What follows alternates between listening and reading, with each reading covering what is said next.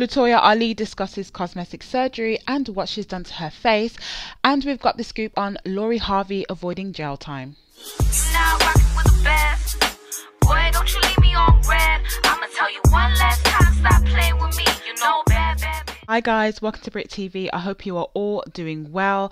Now, Latoya Ali has opened up about what she has done in terms of cosmetic surgery to her face on her IG.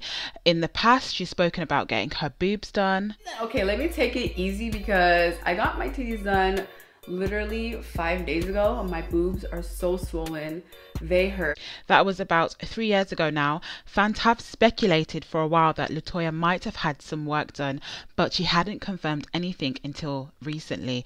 In a recent IG post, Latoya did an ad for a company that specialized in fillers, and she discussed about getting her lips done. Guys, so today I'm about to get vulnerable with you and open up about something that I haven't shared with you guys. So growing up, I was so insecure about my lips, especially the top lip, because it was so much thinner than the bottom lip.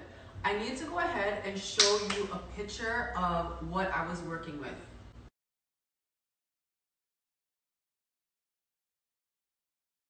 Y'all, I cringe every time I look at the photo. Anyways, I started to do extensive research.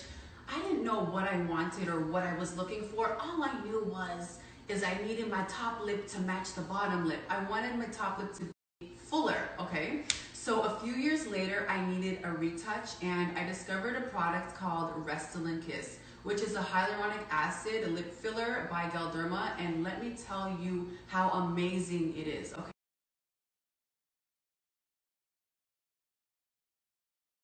Lips are soft, voluptuous, and kissable. I still have my natural facial expressions, and it even enhanced my lip color. Lori Harvey avoids jail time for a hit and run that she did in January of this year, but it could be a few years before Lori, who's 23, is able to put this whole case behind her. Lori, who is Steve Harvey's stepdaughter, appeared before a judge this week after cutting a deal with prosecutors in which she pled no contest to one misdemeanor count of resisting arrest after Lori allegedly smashed her Mercedes G-Wagon into another car and attempted to flee the scene. In exchange, Lori was sentenced to 2 years of probation.